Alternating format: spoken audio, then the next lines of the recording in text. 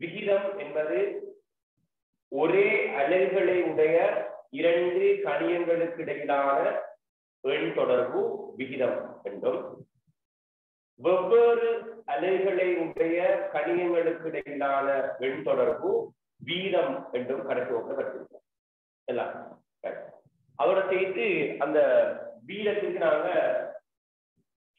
நிறைய உதாரணங்கள் எல்லாம் சொல்றோம். அதே போல இந்த வீதத்தை அலகு வீதமாக மாற்றிடும்.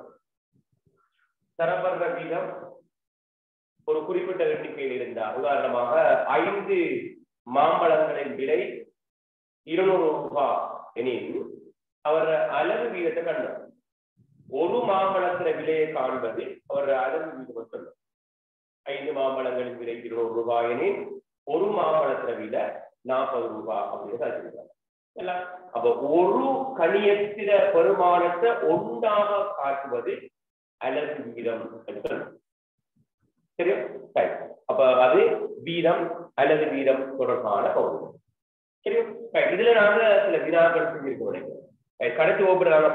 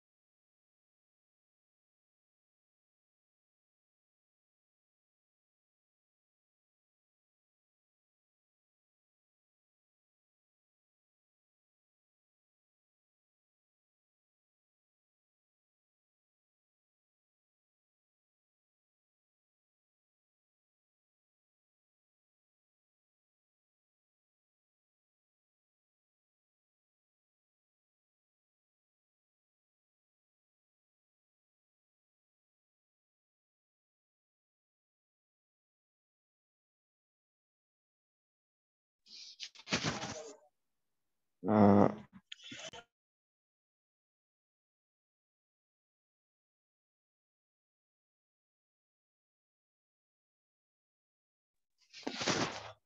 அலைக்கும். வணக்கம் பிள்ளைகள். அந்த சார் இதுல வந்து நெட்வொர்க் சின்ன ஒரு இஷ்யூ உண்டு.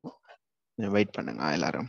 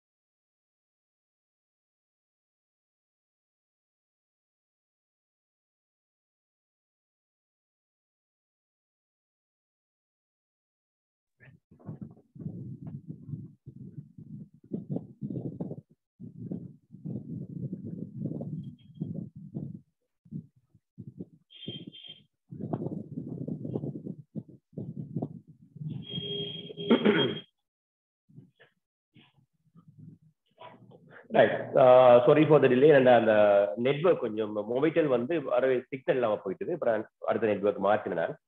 Right, okay, sorry for the delay. Right, okay. அப்பதான் இப்போ இந்த என்ன சொன்னால் நான் கடைசி வகுப்புல இந்த வீதம் சம்பந்தமா பார்த்து கொண்டிருந்தோம். வீதம் என்பது வித்தியாசமான அலைகளை உடைய கணியங்களுக்கு இடையிலான தொடர்பு என்று சொன்னோம். அந்த வீதத்தை நாங்க அலகு வீதமாக மாற்றினோம். இரண்டு கணியங்கள்ல ஏதாவது ஒரு கணியத்திட பெருமானம் ஒன்றாக இருந்தா அந்த கணியத்தை நாங்க அலகு வீதம் என்று சொல்லி இருக்கிறோம். சரி, ரைட். இவ்வளவுதான் நாங்க கடைசி வகுப்புல பார்த்தது. அதுல வீதங்களை அலகு வீதமா மாற்றி இருக்கிறோம் நினைக்கிறோம். சரியோ, ரைட். இப்ப அடுத்த விஷயத்துக்கு வாங்க. பயிற்சி.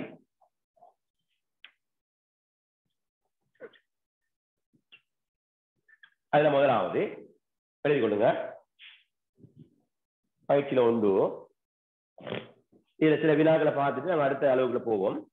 இதுல மேலதிகமான கேள்விகளை நாங்க பேப்பர் கிளாஸ் பார்க்கிற நேரம் அதுல நிறைய கேள்வி செய்யலாம். முதல்ல இந்த யூனிட்ல முடிச்சு கொள்வோம். அதுல முதலாவது 2 மணித்தியாலங்களில்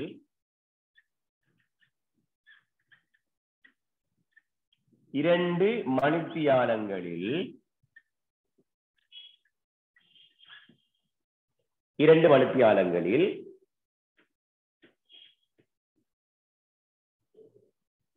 75 கிலோமீட்டர்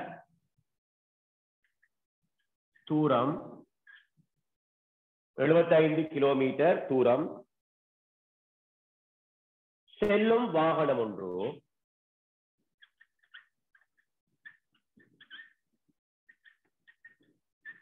செல்லும் வாகனம்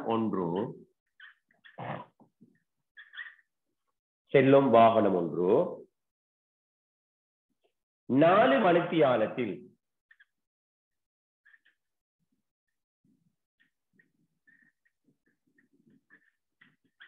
4 மணித்தியாலத்தில் எவ்வளவு தூரம் செல்லும்?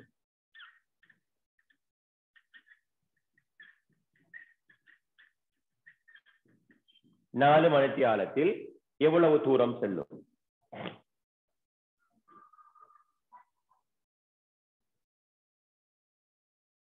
நாலு மணித்தியாலத்தில் எவ்வளவு தூரம் செல்லும்?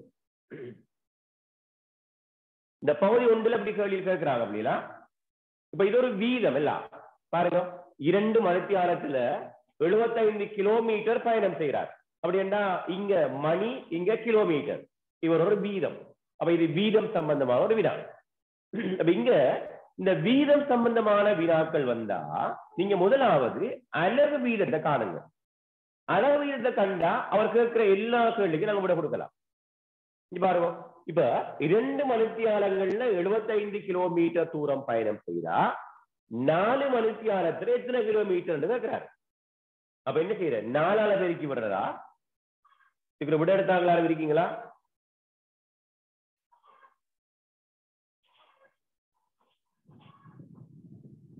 என்ன செய்ய விட எடுத்திருப்பீங்க எல்லாரும். என்ன செய்முறையில எடுத்தீங்கன்னா சொல்லுவோம்.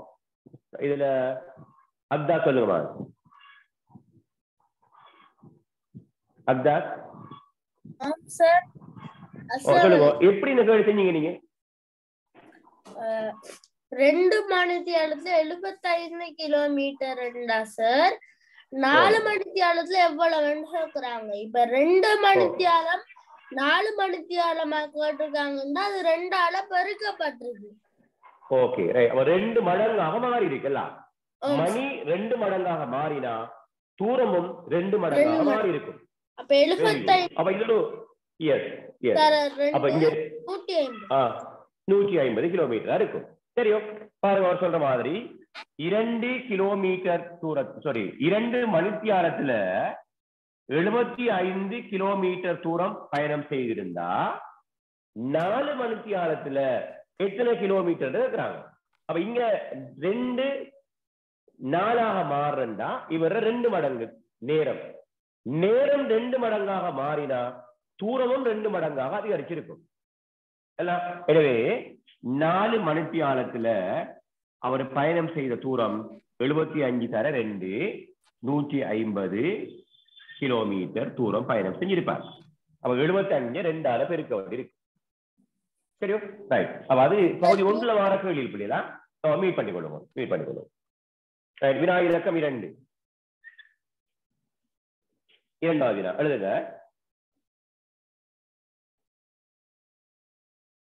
மோட்டார் வண்டி ஒன்று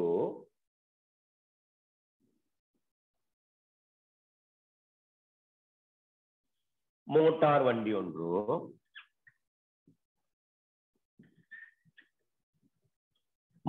வண்டி ஒன்று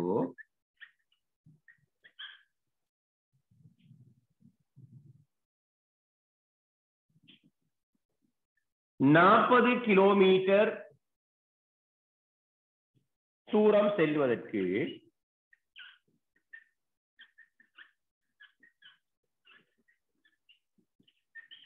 40 கிலோமீட்டர் தூரம் செல்வதற்கு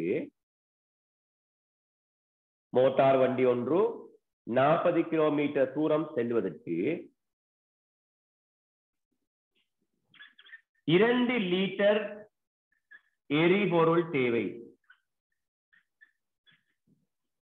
2 லிட்டர் எரிபொருள் தேவை. 2 லிட்டர் எரிபொருள் தேவை.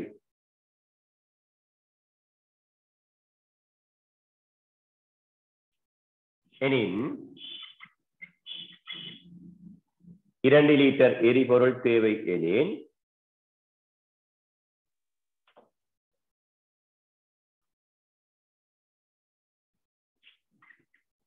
ஏழு லிட்டர் எரிபொருளில் 7 லிட்டர் எரிபொருளில்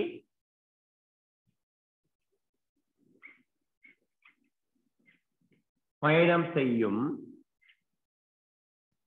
தூரம் யாது? 7 லிட்டர் எரிபொருளில் பயணம் செய்யும் தூரம் யாது?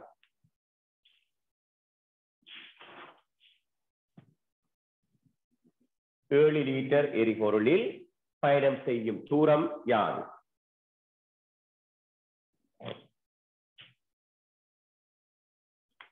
பாருங்க, ஒரு மோட்டார் வண்டி 40 கிலோமீட்டர் தூரம் பயணம் செய்யறா 2 லிட்டர் எரிபொருள் தேவையாம். அப்படி என்றா 7 லிட்டர் எரிபொருள் இருந்தா எவ்வளவு தூரம் பயணம் செய்யலாம் என்று கேட்டிருக்கு. அப்ப இங்க ஒரு வீதம் தந்திருக்குல்ல, பாருங்க, மோட்டார் வண்டி ஒன்று 40 கிலோமீட்டர் தூரம் செல்வதற்கு 2 லிட்டர் எரிபொருள் தேவை. அப்ப இங்க கிலோமீட்டர், இங்க லிட்டர், இந்த ரெண்டையும் வச்சுக்கொண்டு உங்களோட இன்னொரு பாட்டு கேட்டு.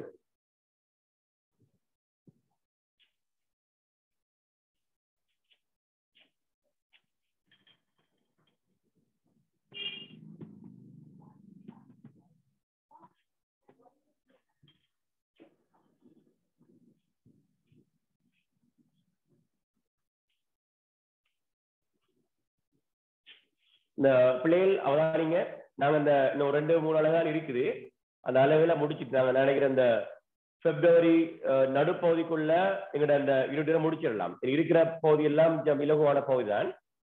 அதாவது தரவுகளை வகைகுறித்தல் சம்பந்தமாக 2 யூனிட் இருக்குது. அது ரெண்டும் கிட்டத்தட்ட ஒரு அலகுதான். தரவுகளை வகைகுறித்தல், தரவுகளுக்கு விளக்கம் குரல், அந்த 2 அலகு, அது ஒரு அலகு தான். அது ரெண்டும் சேர்ந்து தான் ஒரு யூனிட். திரும்ப எங்களுக்கு இருக்கிறது சுட்டிகள் இருக்கு, அடுத்து பரப்பளவு இருக்கு. ஒரு 3 யூனிட் தான் இருக்கு. நாங்க ஒரு 6 கிளாஸ்ல முடிக்கலாம். அதுக்கு பிறகு நாங்க இந்த பேப்பர் கிளாஸ் ஸ்டார்ட் பண்ணுவோம். உங்களோட எக்ஸாம் வந்து அநேகமாக பாடசாலைகள்ல மார்ச் 2nd வீக்ல எக்ஸாம் நடக்கும். அப்ப மார்ச் 2nd வீக்ல எக்ஸாம் நடக்கிறேன்னா நாங்க அதுக்கு முதல் யூனிட் முடிச்சுட்டு எங்களோட ரிவிஷன் செய்யணும். அதுக்கு பிறகு நாங்க எங்களோட கிரேட் 7 ஸ்டார்ட் பண்றது இருக்கிறோம். சரியோ, 7ஆம் ஆண்டு எங்களோட 6ஆம் ஆண்டு படிச்ச விடயங்களை விடவும் நாங்க 7ஆம் ஆண்டுல இன்னும் கொஞ்சம் அட்வான்ஸா பார்க்க வேண்டியிருக்கு. கிரேட் 6 தான் நாங்க அடிப்படையான விஷயம். அதுல இருந்து இன்னும் சில விடயங்களை நாங்க புதுசா பார்க்க வேண்டியிருக்கும் கிரேட் 7ல. எனவே இத முடிச்சுட்டு நாங்க அடுத்த இயருக்குள்ள காலத்துக்கு வைக்கிறோம். அதுக்கும் நீங்க ரெடியா இருந்து கொள்ளுங்க. உங்களோட ஃப்ரெண்ட்ஸ் கிட்டே சொல்லி வைங்க, இந்த வகுப்புகள் சம்பந்தமா என்ன நடக்குதுங்கிற விஷயத்தை கதைங்க. அந்த பேப்பர் கிளாஸ்ல ஏனையவங்களும் ஜாயின் பண்ணலாம். இந்த வகுப்புல வராதாக்களும் ஜாயின் பண்ணி இருக்கலாம், பேப்பர் கிளாஸுக்கு வரலாம். அப்ப அவங்கள்ட்ட சொல்லுங்க, பேப்பர் கிளாஸ் போற நேரம் இந்த வகுப்புகளை ஜாயின் பண்ண சொல்லுங்க. நாங்க ஒரு வகுப்புல தியரியை கொண்டு போகலாம், இன்னொரு வகுப்புல பேப்பர் கிளாஸை கொண்டு போகலாம். அப்ப கொஞ்சம் கூட பேப்பர் செய்வோம். நான் இந்த ஜனவரி முடிஞ்சது பிறகு உங்களுக்கு சொல்லுவேன். அப்படியா அதனால செஞ்சு போடுங்க. இப்ப நீங்க உங்களோட இதுவரையில படிச்ச அலகுகளை திரும்ப ஒரு தூரம் ஞாபகப்படுத்திக் கொள்ளுங்க. முதலாவது அலகு வட்டத்திலிருந்து கடைசி இதுவரையும் நாங்க படிச்ச வரையும் உள்ள சகல அலகையும் மீண்டும் ஒரு முறை ஞாபகப்படுத்தி அதை படிச்சு ரிப்பீட் பண்ணி கொள்ளுவோம். அப்பதான் எங்களை பேப்பர் கிளாஸ் செய்யறது டீஸா இருக்கும். சரியோ ரைட். இப்ப அதான் நீங்க இவரு விடைய கணவா சொல்லுவோம். 7 லிட்டர் எரிபொருள்ல பயணம் செய்த தூரம் எவ்வளவு கேட்டிருக்கு. எங்கட ஆயிஷா சொல்லுங்க. எம்எம் ஆயிஷா. அஸ்ஸலாமு அலைக்கும் சார். வலைக்கும் சலாம் ஆயிஷா. எவ்வளவு போகலாமால் 7 லிட்டர் எரிபொருள்ல எவ்வளவு தூரம் பயணம் செய்யலாம்? 140 கிலோமீட்டர். ஓ 140 கிலோமீட்டர். எப்படி செஞ்சீங்க, என்ன கண்டீங்க சார்? ஒன்னாவது ஒரு லிட்டர் எரிபொருளுக்கு எத்தனை கிலோமீட்டர் போகலன்னு காணணும். Right okay. அது என்னது 1 லிட்டர் எரிபொருள்ல எவ்வளவு தூரம் காண்றது என்னன்னு சொல்றாங்க. அது யார் அவரு? அலகு வீதம். Very good. அப்ப இப்படியான இந்த வீத கேள்விகள் வந்தா முதலாவது நீங்க அலகு வீதத்தை காணுங்க. அலகு வீதத்தை கண்டா அது பிறகு எங்களுக்கு கேட்கிற கேள்விக்கு விட கொடுக்குற லேசா இருக்கும். இங்க பாருங்க, இப்ப என்ன சொல்றாரு? 2 லிட்டர் எரிபொருள்ல பயணம் செய்த தூரம் 40 கிலோமீட்டர். 2 லிட்டர் எரிபொருளில் பயணம் செய்த தூரம் 40 கிலோமீட்டர். அப்படி என்றா இவர அலகு வீதம் 1 லிட்டர் பெட்ரோல்ல பயணம் செய்த தூரத்தை காணணும். 40 2ஆல பிரிச்சு விட்டீங்கன்னா 20 கிலோமீட்டர் தூரம் பயணம் செஞ்சிருப்பார். 1 லிட்டர் பெட்ரோல்ல 20 கிலோமீட்டர் பயணம் செய்தா எங்கிட்ட கேட்டது 7 லிட்டர் பெட்ரோல்ல 7 லிட்டர் எரிபொருள்ல எவ்வளவு தூரம் பயணம் செஞ்சிருப்பாங்க. அப்ப இங்கால 7ஆல பெருக்கினா இங்காலையும் 7ஆல பெருக்குங்க.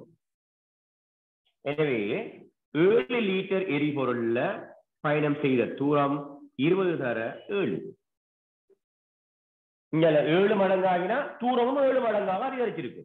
20 7ஆல பெருக்கி விட்டா 140 கிலோமீட்டர் தூரம் பயணம் செய்திருக்கும். சரி, அது வினா இலக்கம் 2. 7 லிட்டர் எரிபொருள்ல அது பயணம் செய்த தூரம் 140 கிலோமீட்டராக இருக்கும். இப்படியாக இந்த தரப்பட்ட வீதங்களை வச்சுக்கொண்டு அலகு வீதத்தை கண்டு ஏனைய கேட்கப்பட்ட வினாக்களுக்கு விட கொடுக்கலாம். சரி, அது 2வது. 3வது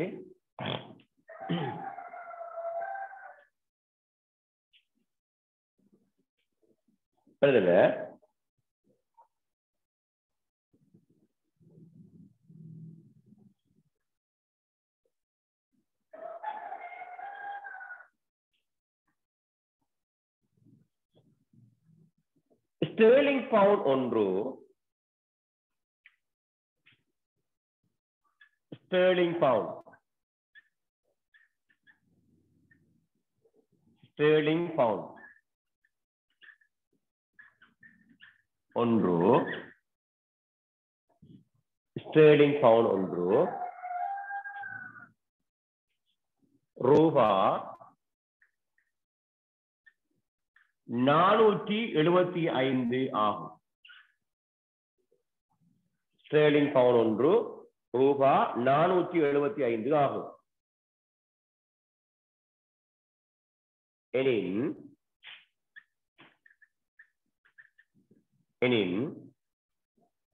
12 ஸ்டெர்லிங் பவுண்டின் 12 ஸ்டெர்லிங் பவுண்டின்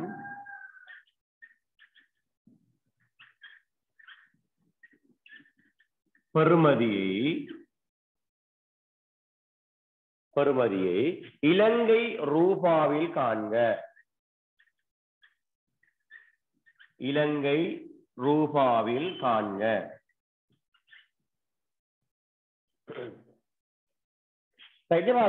இந்த ஸ்டெர்லிங் பவுண்ட் என்று சொல்றது என்ன? இப்ப நாங்க தெரியும் இலங்கையினுடைய நாணய பெறுமதி ரூபா. இப்படி ஒவ்வொரு நாடுகளுக்கும் வெவ்வேறு நாணய பெறுமதிகள் இருக்கு எல்லாம். இந்தியாவிலையும் ரூபான்னு சொல்லுவாங்க. அதே போல அமெரிக்காவுல டாலர், ஆஸ்திரேலியாவுல டாலர், யூரோப்பியன் கண்ட்ரீஸ்ல யூரோ என்கிற ஒரு நாணயத்தை பயன்படுத்துறாங்க. யூரோ அவங்களோட நாணய பெறுமதி யூரோ. அதே போல இதுவும் ஒரு நாட்டினுடைய நாணய பெறுமதி. ஸ்டெர்லிங் பவுண்ட், பவுண்ட்ல சொல்றது யூரோ, பவுண்ட், டாலர். அதே போல அரபு நாடுகள்ல எங்கட சவுதி அப்படியான நாடுகள்ல ரியால பயன்படுத்துவாங்க, திர்ஹம் பயன்படுத்துவாங்க, என்ன கனடாவுல டாலரை பயன்படுத்துவாங்க. இப்படியாக ஒவ்வொரு நாட்டிலையும் ஒவ்வொரு நாணய பெறுமதிகள் வித்தியாசம். அப்படி என்றால் ஒரு ஸ்டெர்லிங் பவுண்ட் என்பது இலங்கை ரூபாயில 475 அப்படி என்று சொன்னால் 12 ஸ்டெர்லிங் பவுண்ட் இலங்கை ரூபாயில இவ்வளவு கேட்கிறாங்க. அப்ப நாங்க என்ன செய்ய வேண்டியிருக்கும் பிள்ளைகள்? இங்க இருக்கிறது ஒரு அலகு வீதம் தந்திருக்கிறாங்க எல்லாம். ஒரு ஸ்டெர்லிங் பவுண்ட் 475 ரூபாய். அலகு வீதம் தந்தா நாங்க நேரடியா பெருக்கி விடலாம்.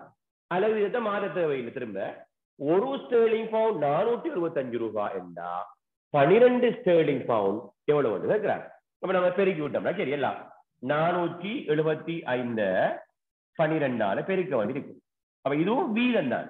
இங்க ஒரு ஸ்டெர்லிங் பவுண்ட், இங்க 475 ரூபாய். இங்க ரூபாய், அங்க ஸ்டெர்லிங் பவுண்ட். எல்லாம் ரெண்டுமே வித்தியாசமான கணிதங்கள். எனவே பெருக்குவோம். 5 2 10 0 1 மீதி, 7 2 14 1 15 5 1 மீதி, 4 2 8 1 9, 1 5 5 5 1 மீதி, 1 7 7 1 8, 1 4 4 கூட்டி விடுங்க. 0 5 5 10 0 1 மீதி, 10 மட்டும் 18 கட்டு 1 மீதி 5, 5800 ரூபாய். இதை அழகா கொடுத்து கொள்ளுங்க. ரூபாய் 5800.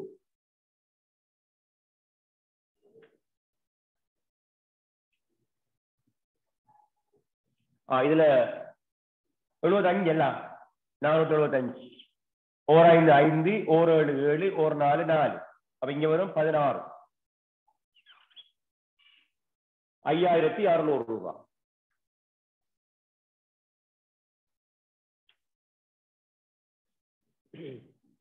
அப்ப இப்படி நாங்க இந்த நாணய மாற்று வீதங்கள், இதை சொல்றது மணி எக்ஸ்சேஞ்ச் சொல்லுவாங்க.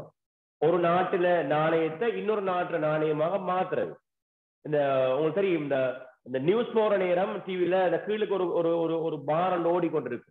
ஒரு அமெரிக்க டாலர் இலங்கை நாணயப்படி 390 ரூபாய், ஒரு இந்திய ரூபாய் 5 ரூபாய், இப்படி எல்லாம் இந்த கீழுக்கு போய்கொண்டிருக்கும். எல்லாம் அது நாணய மாற்று வீதம். வெளிநாட்டு நாணயங்கள் இலங்கை ரூபாயில எவ்வளவு என்கிறதான் அது. அந்த நாணய மாற்று வீதம் சம்பந்தமா எங்கட வீதத்துல கேள்வி வருது வரைக்கும்.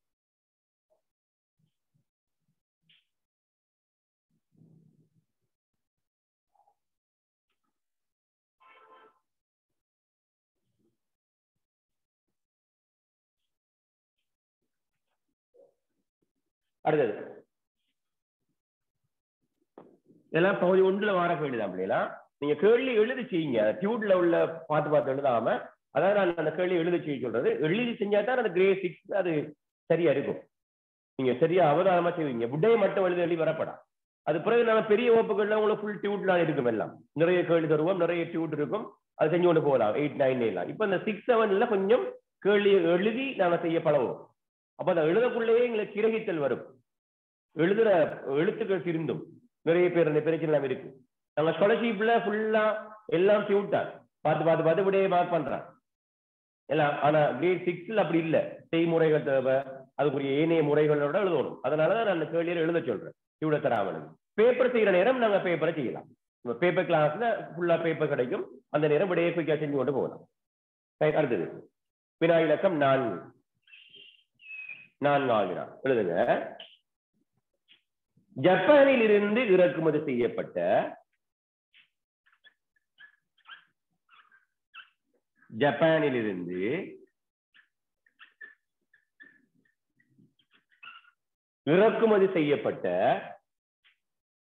மேற்கு எழுதுறேன் இல்லையா.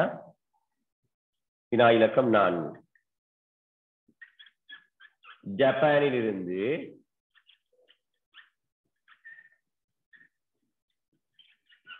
ஜப்பானிலிருந்து இறக்குமதி செய்யப்பட்ட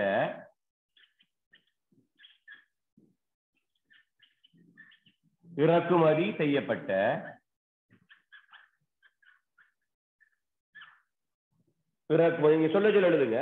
இறக்குமதி செய்யப்பட்ட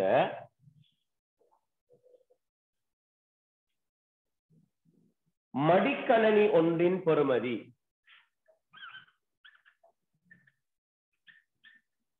மடிக்கணனி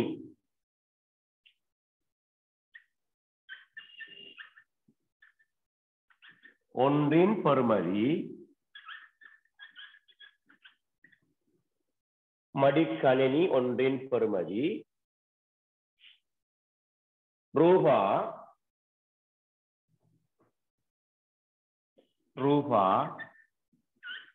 100,000 ஆகும். ரூபா 100,000 ஆகும். சாரி இது ரூபா இல்ல, இப்படி போட்டுக்கொள்வோம். மடிக்கணனி ஒன்றின் பெறுமதி 30,000 yen ஆகும். 30,000 yen ஆகும். ஜப்பானிய நாணய பெறுமதி yen என்று சொல்றதா? 30,000 yen ஆகும்.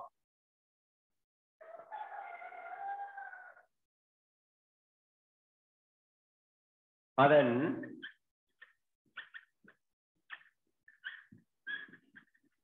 பெறுமதியை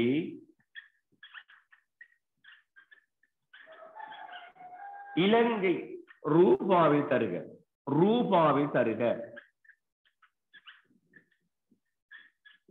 அதன் பெறுமதியை ரூபாவில் தருக.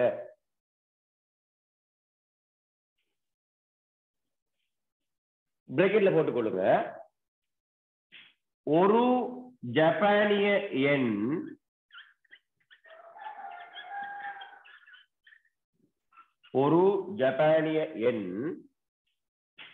ரூபா 5 தந்திருக்கிறாங்க. ஒரு ஜப்பானிய எண் ரூபா 5. ஒரு ஜப்பானிய எண்ட பெறுமதி 5 ரூபாவாம். அப்படி என்ன, ஜப்பான்ல போயிட்டு ஒருத்தர் வார நேரம் ஒரு மடிக்கணனி ஒன்று வாங்கிட்டு வரார். என்ன, ஒரு லேப்டாப் ஒன்று வாங்கிட்டு வரார் ஜப்பான்ல இருந்து. இங்க இருக்கிறது எல்லாம் நல்ல இல்ல, ஜப்பான்ல நல்ல பிராண்டட் ஒரு i7 சீரீஸ்ல அல்லது i8ல ஒரு லேப்டாப் ஒன்று வாங்கிட்டு வரார். சரி, அந்த லேப்டாப் வந்து ஜப்பான்ல 30,000 yen. அப்படி என்றால் இலங்கையில அந்த லேப்டாப் எவ்வளவு, இலங்கை ரூபாவில எவ்வளவு கேட்கிறாங்க. அதுக்கு ஒரு தரவு தந்திருக்குது. ஒரு ஜப்பானிய எண் 5 ரூபாவா? ஒரு ஜப்பானிய எண் 5 ரூபா. அப்ப ஒரு ஜப்பானிய எண் 5 ரூபாண்டா 30,000 ஜப்பானிய எண்ணும் எவ்வளவு என்றுதான் கேட்டு. 30,000 எண் எவ்வளவு கண்டிருப்பீங்களா? அப்ப இங்க தந்திருக்கிறது ஒரு ஜப்பானிய எண். இது அலகு வீதம். 30,000 ஜப்பானிய என்ன காண்டா 30,000 5ஆல பெருக்கும் எல்லாம். அப்ப இதை பெருக்கி விட்டீங்கன்னா 30,000 தர 5 பெருக்கினால் 0 0 0 0 3 15 இவ்வளவு ரூபா 150,000. அப்ப அங்க 30,000 எண்ணுக்கு வாங்குற ஒரு லேப்டாப் இலங்கையில 1,50,000 ரூபாய் முடியுது. என்ன, அப்ப உங்களுக்கு தெரியும், இப்ப இந்தியாவுக்கு போவாங்க, இலங்கையிலிருந்து நிறைய பேர் இந்தியாவுக்கு போவாங்க. போயிட்டு எங்களோட பெருநாள்கள், அதே போல ஏனைய புது வருடங்கள், சித்திரை பெருநாள் எல்லாம் வார நேரம் இந்தியாவுல போய் கடைக்காரங்கள்ல போயிட்டு ட்ரெஸ் எல்லாம் வாங்கிட்டு வருவாங்க. டெனிம் ட்ரவுசர், ஷல்வார், டாப், இப்படியாக நிறைய உடுப்பெல்லாம் வாங்கிட்டு வருவாங்க. அங்க போய் ஒரு டெனிம் வந்து ஒரு 300 ரூபாய்க்கு ஒரு டெனிம் விற்கிறாரு வச்சுக்கொள்வோம். அங்க விலை குறையுதான். இந்தியாவில் பொருட்கள் விலை குறைவு. 300 ரூபாய்க்கு ஒரு டெனிம் ஒன்று வாங்குறாரு. ஆனா இங்க வந்து 3,500 ரூபாய் 4,000 ரூபாய்க்கு இந்த டெனிமை விற்கிறாங்க. அப்ப நாங்க ஆன்லைன்ல பார்த்தோம், இந்தியாவில் ஒரு டெனிம் ஒன்று பார்த்தா அங்க 300 ரூபாய் தான் போட்டிருக்கு. இப்ப கொஞ்சம் விலை கூடங்கிறதுக்காக 500 ரூபாய் போட்டிருக்கு. ஆனா இலங்கையில அந்த டெனிம் அதே டெனிம் 3500 ரூபாய் விற்காங்க. என்ன நடக்குது? ஏன் அப்படி விற்கிறாங்க? இந்தியாவுல 500 ரூபாய் விற்கிற ஒரு டெனிம் ட்ரௌசர் இலங்கையில 3500 ரூபாய்க்கு விற்கிறாங்க. ஏண்டா இலங்கை நாணயப்படி ஒரு இந்திய ரூபா இலங்கையில 3 ரூபாவுக்கு சமணம் அல்லது 3.50 ரூபா சமணம். உதாரணம் ஒரு 4 ரூபான்னு வச்சுக்கொள்ளுமே. இலங்கை ரூபா இந்தியாவில் இருக்கிற 1 ரூபா இலங்கையில் இருக்கிற 4 ரூபாவுக்கு சமன். அப்ப இந்தியாவுல ஒரு டெனிம் ட்ரௌசர் 500 ரூபான்னு சொன்னா அது இலங்கையில மாற நேரம் அதுல பெறுமதி அதிகரிக்கும். ஏன்னா இலங்கை காசுக்கு பெறுமதி குறைய. இந்தியாவுல 1 ரூபாண்டா இலங்கையில அது 4 ரூபாவுக்கு சமன். அப்ப இந்தியாவுல அது 10 ரூபாண்டா இலங்கையில 40 ரூபாய்க்கு சமன். இந்தியாவுல 100 ரூபாண்டா இலங்கையில அது 400 ரூபாவுக்கு சமன். அப்ப இந்தியாவுல 500 ரூபாய் ஒரு டெனிம் ட்ரௌசர் என்றா இலங்கையில அது எவ்வளவுக்கு சமனா இருக்கும்? 4 மடங்கு. 500 4 பெருக்கினா 2000 ரூபாய் இலங்கை காசுப்படி அது காஸ்ட். அவரு வாங்குற விலைக்கு எங்களுக்கு இங்க தருவாரா? அவர் இந்தியாவுக்கு போறதுக்கு பிளைட்ல போயிருப்பாரு, அதுக்கு செலவு இருக்கும். இந்தியாவுல போயிட்டு அவர் செலவழிச்சிருப்பாரு, அங்க சாப்பிட்டு இருப்பாரு, தூங்கி இருப்பாரு. திரும்ப இலங்கையில கொண்டு வர நேரம் அது ஒரு டெக்ஸ் ஒன்று போட்டிருப்பாங்க, வரி அறவிட்டு இருப்பாங்க. இதெல்லாம் வச்சு அவருக்கு ஒரு லாபம் கொண்டு போகணுமே. அந்த லாபத்தையும் வச்சு ஒரு ட்ரௌசருக்கு 1500 ரூபாய் கூட்டி எல்லாம் 3500 ரூபாய் இலங்கையில விற்கிறாங்க. உதாரணமா இப்படிதான் இந்த நாணய மாற்று வீதங்களால இத பொருள்ற பெறுமதி அதிகரிக்கிறது. சரி, அப்ப நாங்க இந்தியாவுல நீங்க 300 ரூபாய்க்கு தானே வாங்கின, 500 ரூபாய்க்கு தானே வாங்கின, இங்க நீங்க 3500 வைக்கிற கேளாது. அது நாணய மாற்று வீதம் இங்க இலங்கை ரூபாவோட பெறுமதி குறைய எல்லாம். அதே போலதான் ஏனைய பொருட்களும். இப்ப ஜப்பான்ல இருந்து கொண்டு வர பொருட்களும் அங்க ஒரு குறிப்பிட்ட விலைக்கு வாங்குவாங்க. ஆனா இங்க வந்துட்டு அதோட 4-5 மடங்கு விலை கூட இருக்கு. சரியா? இப்ப இந்தியாவுல ஜப்பான்ல ஒரு காரை ஒரு 10 லட்சம் ரூபாய்க்கு வாங்கலாம். அந்த கார் இலங்கைக்கு வந்தா 50 லட்சம் ரூபாய் விற்பாங்க. 5 மடங்கு. அது என்னன்னா ஜப்பானிய எந்த விலை கூட, அடுத்தது டெக்ஸ் இருக்கு, இதெல்லாம் சேர்த்து அந்த விலை கூட விற்கிறது. அது அந்த நாணய மாற்று வீதத்துல நம்ம பார்க்க வேண்டிய விஷயங்களா. இன்னொரு கேள்வியை பார்த்துட்டு இதை முடிச்சுட்டு அடுத்த வீட்டுக்கு போவோம். எழுதி கொள்ள கடைசி கேள்வி. இதெல்லாம் இந்த 7ஆம் ஆண்டுல நாங்க விரிவா படிப்போம். நிறைய விஷயம் இருக்குது. கிரேட் 7ல சில இந்த யூனிட்டுகளை நாங்க ஆன்லைன் மூலமா சில மல்டிமீடியாவிலேயே நாங்க சில பார்க்க வேண்டியிருக்கோம். அவதானிங்க. அடுத்த கேள்வி 7வது வினா. ஒரு அமெரிக்க டாலரின் பெறுமதி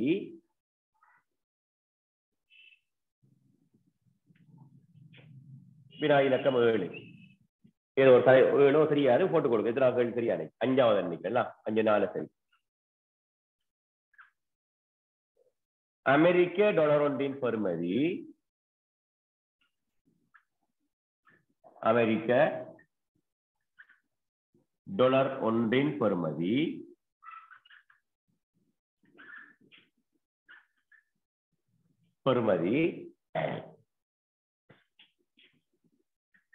ரூபா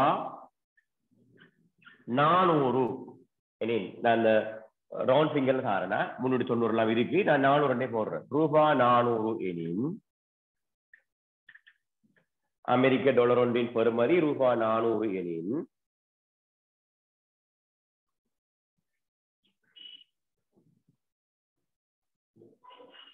எனின்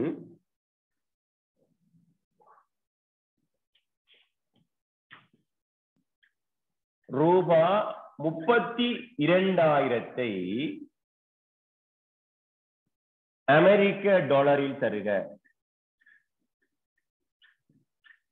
அமெரிக்க டாலரில் தருக.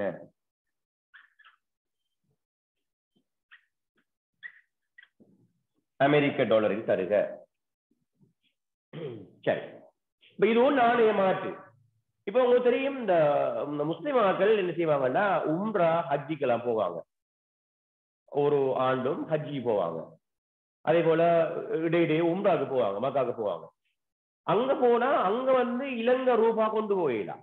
அந்த நாட்டுல ரியால் என்கிற ஒரு நாணயம் தான் அங்க பயன்படுத்தலாம்.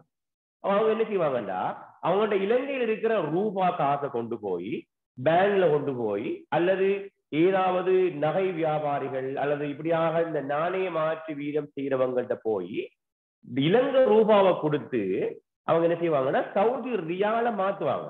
உங்களுக்கு சிலர் வீட்டை அஜி போகக்குள்ள உம்ரா போகக்குள்ள பார்த்துருப்பீங்க முஸ்லிம் மக்கள் வீடுகள்ல இலங்கை ரூபாவை கடையில கொடுத்து அல்லது பேங்க்ல கொடுத்து சவுதி ரியால மாத்தி இருப்பாங்க.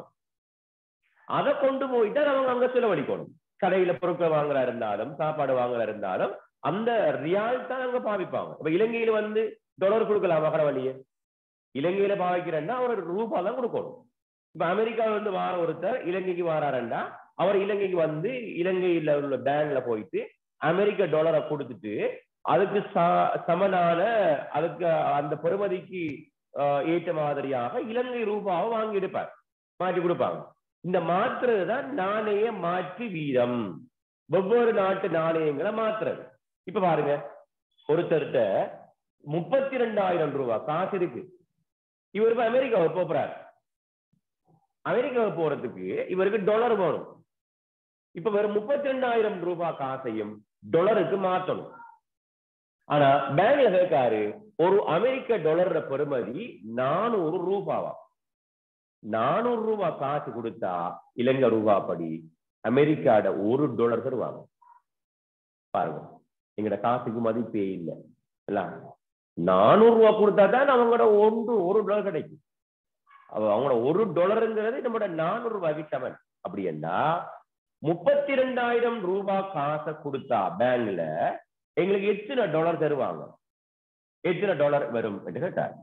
பாருங்க, நீங்க இப்ப பேங்க்ல வேலை செய்ய ஒருத்தர் கணக்கு பார்த்து இன்னைக்கு நீங்க எத்தனை டாலர் தர போறீங்க கணக்கு பார்த்து எடுங்க. நான் இப்ப உங்கள்கிட்ட 32,000 ரூபாய் காசு வந்துருக்கிறேன். இன்னைக்கு நீங்க இதை டாலருக்கு மாறி தர போறீங்க. $1 400 ரூபாவா. இனி எத்தனை டாலர் காசு தருவீங்க பிரிச்சு எடுங்க.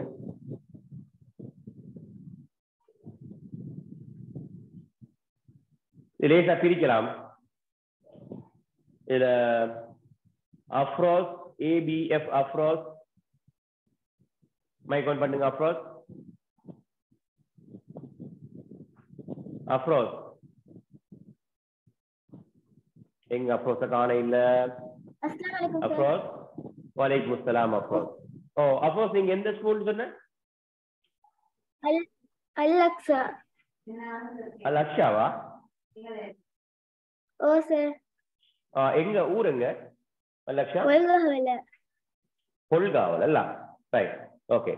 கொல்காவல்ல இப்ப மழை பெய்யுதா? எப்படி கிளைமேட் எப்படி இருக்கு? வெயில் விழுது சார்.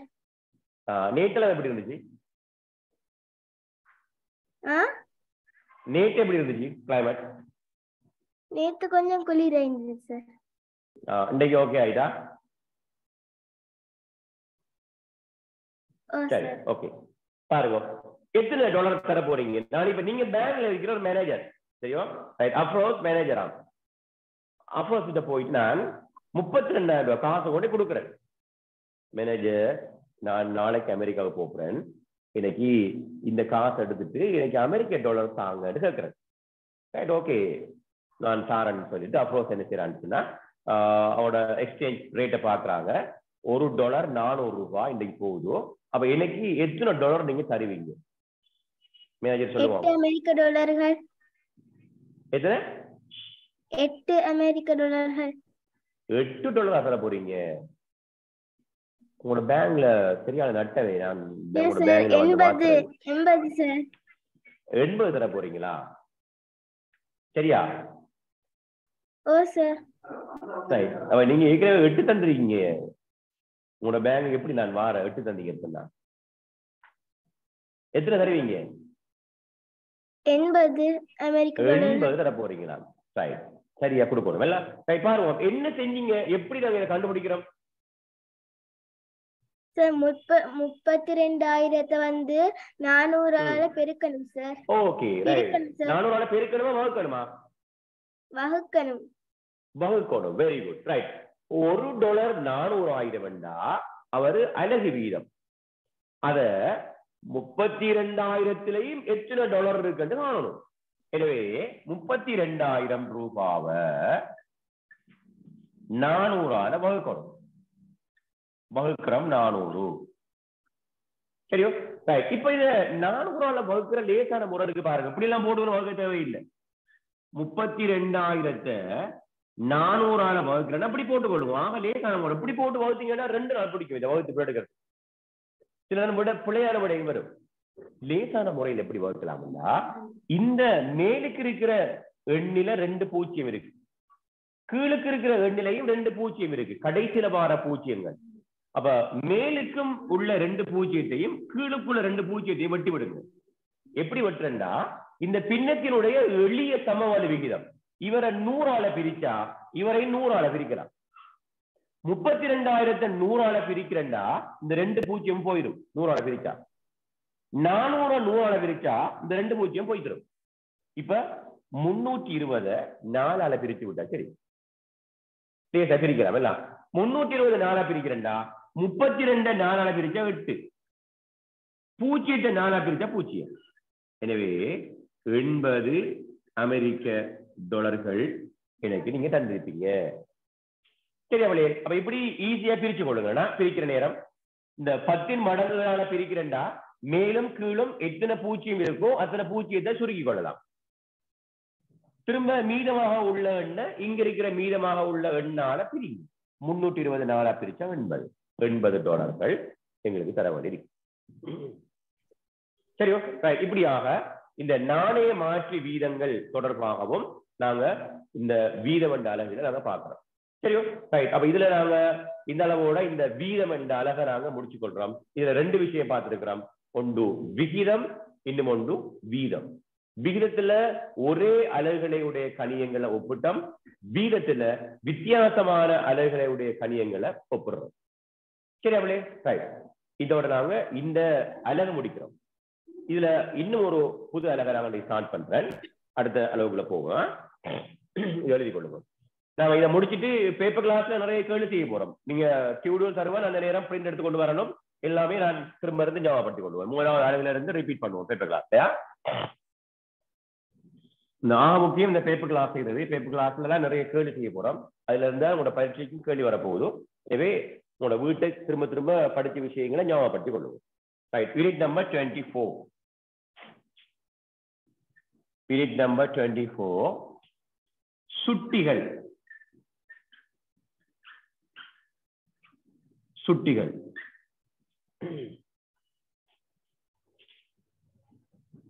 சுட்டிகள்.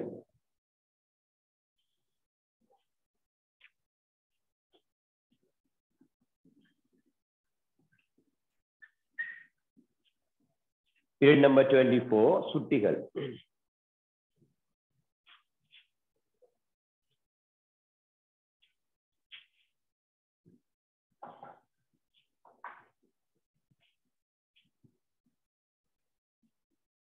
இந்த அளவும் மிக மிக முக்கியமான ஒரு அளவு. நீங்க ஏற்கனவே படிக்காத ஒரு அளவு. ஸ்காலர்ஷிப்ல எல்லாம் இந்த சுட்டிகள் எல்லாம் இல்ல. கிரேட் 6 நாங்க ஸ்டார்ட் பண்றோம். அழகா விளைய கொள்ளுவோம். சரி, அவதானிங்க. சுட்டிகள். இந்த சுட்டி சம்பந்தமா 6ஆம் ஆண்டுல ஸ்டார்ட் பண்ணி O level A levelலையும் இந்த சுட்டிகள் இருக்கு. ஒவ்வொரு வருஷத்துலையும் கொஞ்சம் கொஞ்சம் புது புது விஷயங்கள் நாங்க சேர்த்து படிச்சு கொண்டு போவோம். ஆனா அதே தலைப்புல அழகு இருக்கு. 7ஆம் ஆண்டுலையும் சுட்டிகள் படிப்போம்.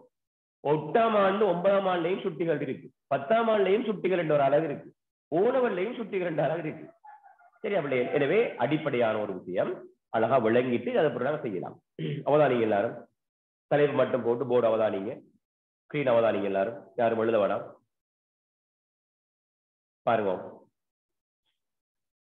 சரி, அவதானிங்க. இப்ப நான் சில எண்களை தாரன். நான் இப்ப சுட்டிக்குள்ள வர இல்லையா? இப்ப நான் 4 தர 4 தர 4 3 இலக்கங்கள் தொடர்ச்சியாக பெருக்கப்படுவது. சரி, 3 இலக்கங்கள் தொடர்ச்சியாக பெருக்கப்படுவது.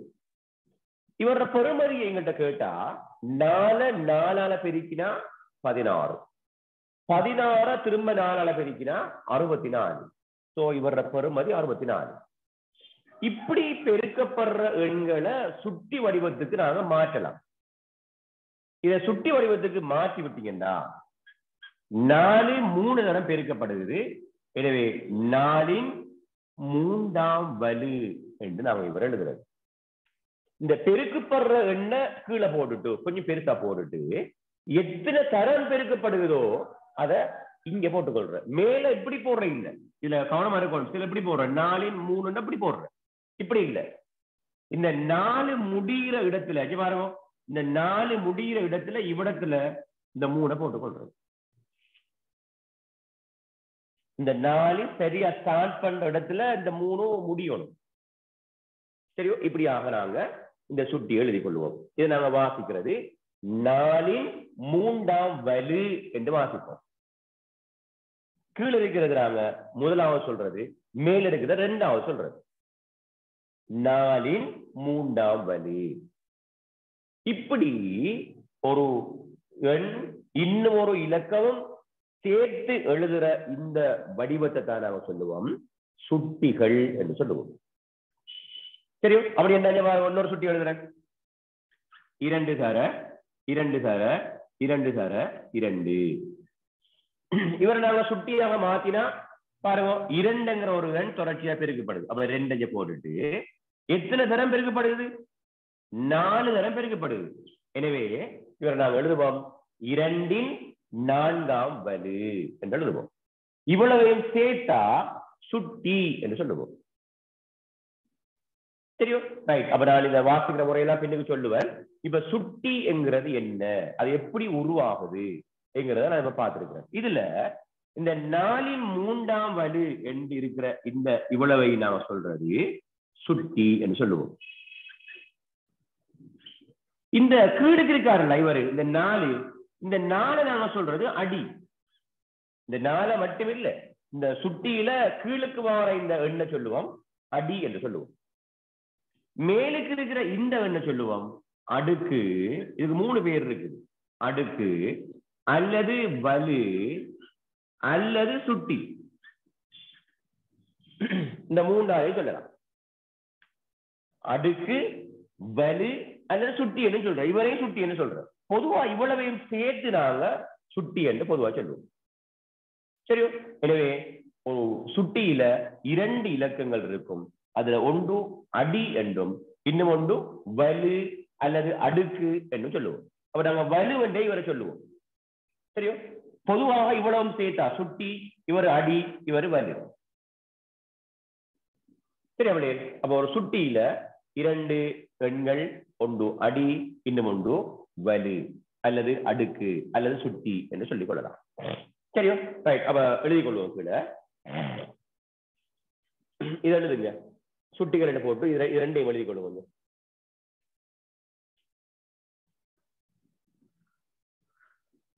இரண்டையும் மட்டும் எழுதுங்க.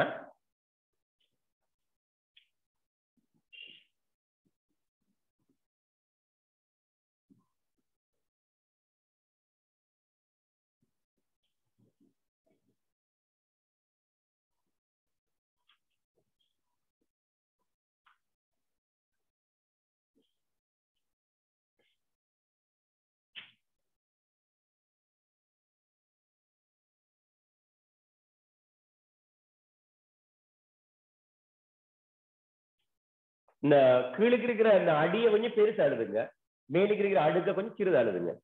இந்த 2 ஒரே சைஸ்ல இருக்காம அடியை பெருசாவும் அடுக்க சிறுதாக எழுதி கொள்வோம். அதுல எப்படி போட்டுக்கொள்ளலாம், 4 3ஆம் வலு.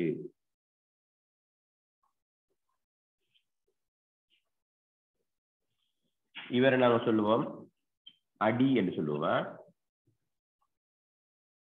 இவரை சொல்றது வலு அல்லது அடுக்கு அல்லது சுட்டி என்று சொல்ற. பொதுவா அந்த 2ஐயும் சேர்த்து இந்த வட்டத்தோடு அவ்வளவையும் சொல்றது சுட்டி. அடி, வலு அல்லது அடுக்கு அவ்வளவு சேர்த்து சுட்டி என்று சொல்லுவோம்.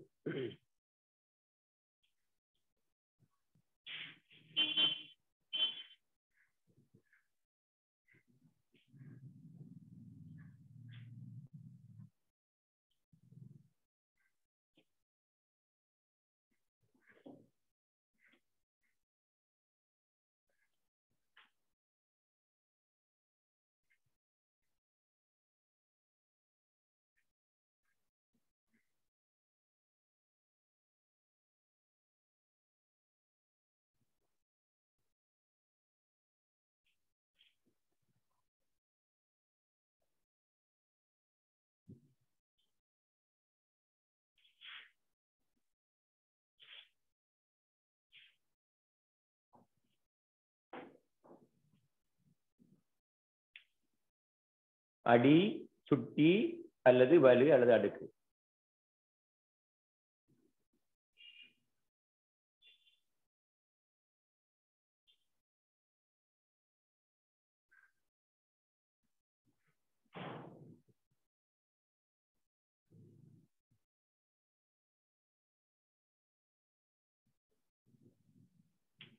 சரி அப்படியே இப்படியாக நாங்க இந்த சுட்டி சம்பந்தமாக இந்த விஷயத்தை கதைச்சு கொள்றோம். கீழே இருக்கிறது அடி, மேல வாரது வலு அல்லது அடுக்கு, அல்லது இதை சுட்டின்னு சொல்லுவாங்க. இந்த மூணு மேலுக்கு வாரத சுட்டின்னு சொல்றதான். பொதுவாக இதை நாங்க சுட்டின்னு சொல்ற மாதிரி இதையும் சுட்டின்னு சொல்லுவாங்க. சில புக்குல போட்டிருக்குது.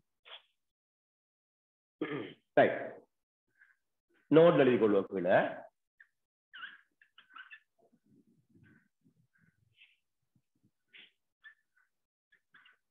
என்பது இந்த சுட்டியை வாசிக்கிற முறை என்பது நாளின்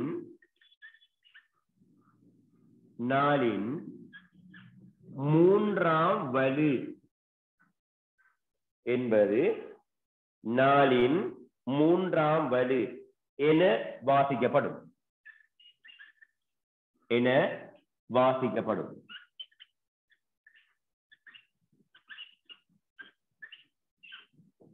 இந்த நாளின் மூன்றுங்கிறது நாளின் மூன்றாம் வலு என வாசிக்கப்படும். இத வாசிக்கிற முறை முதல்ல அடியத்தான் சொல்லணும். நாளின் மூன்றாம் வலு. அப்படின்னா இதை வாசிக்க நீங்க சத்தமா வாசிங்க. விட்டு இருந்து இது எப்படி வாசிக்க போறீங்க? 8 4ஆம் வலு. இது எப்படி வாசிக்க போறீங்க? 7 5ஆம் வலு. நீங்க சத்தமா வாசிங்க. விட்டு இருந்து இது எப்படி வாசிக்க போறீங்க? A B ஆம் வலு. முதல் A B ஆம் வலு.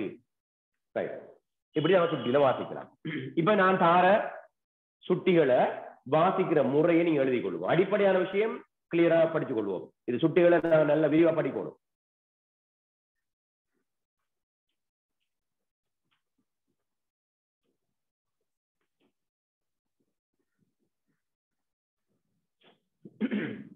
தலைப்போடு கொள்வோம். பின்வரும் சுட்டிகளை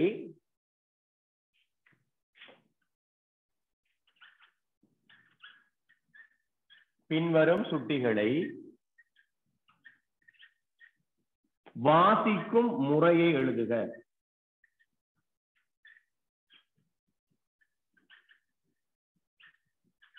வாசிக்கும் முறையை எழுதுக.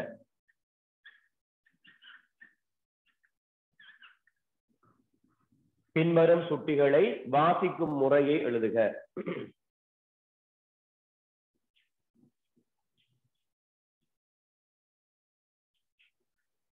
பின்வரும் சுட்டிகளை வாசிக்கும் முறையை எழுதுக.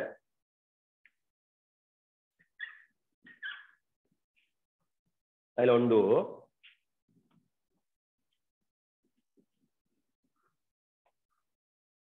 முதலாவது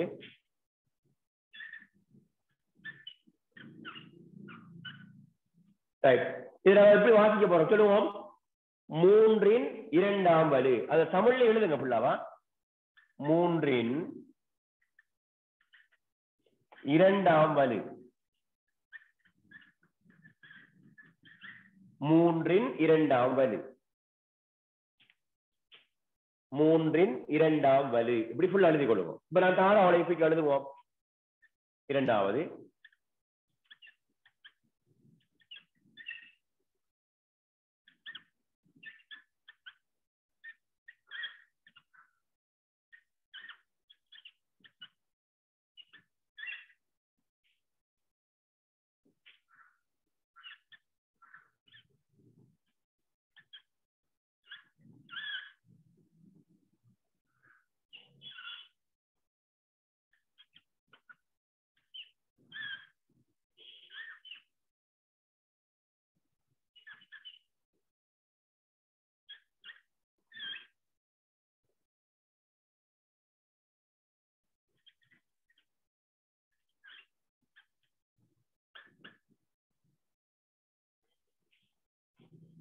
ரைட், அவ்வளவு எழுதுங்க, வாசிக்கிற முறை எழுதுங்க.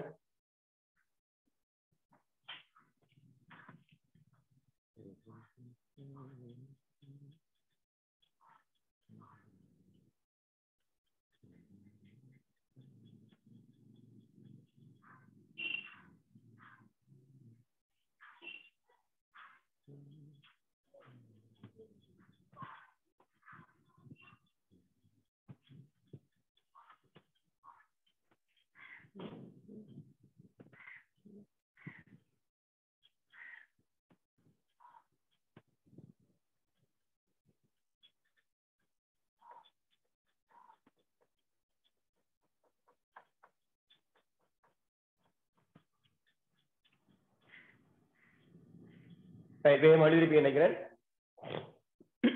இதெல்லாம் இந்த சுட்டிகள்ல அடிப்படையான விஷயங்கள்.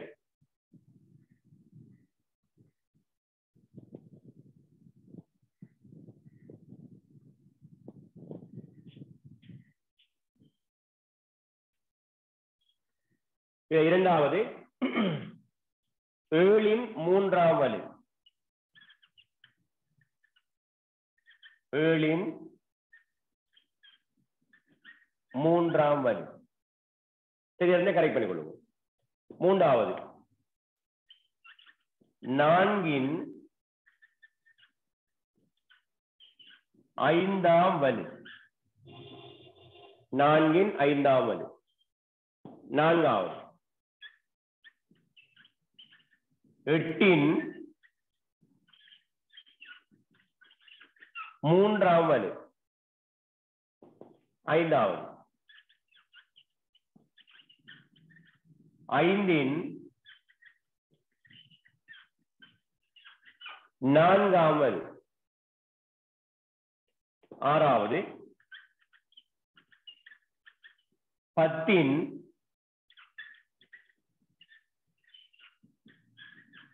மூன்றாம் வலு. ஏழாவது ஏழாவது எப்படி எழுதுறீங்க? ஒரு சொல்லுவோம் அவரை. ஏழாவது இருந்தார்கள்.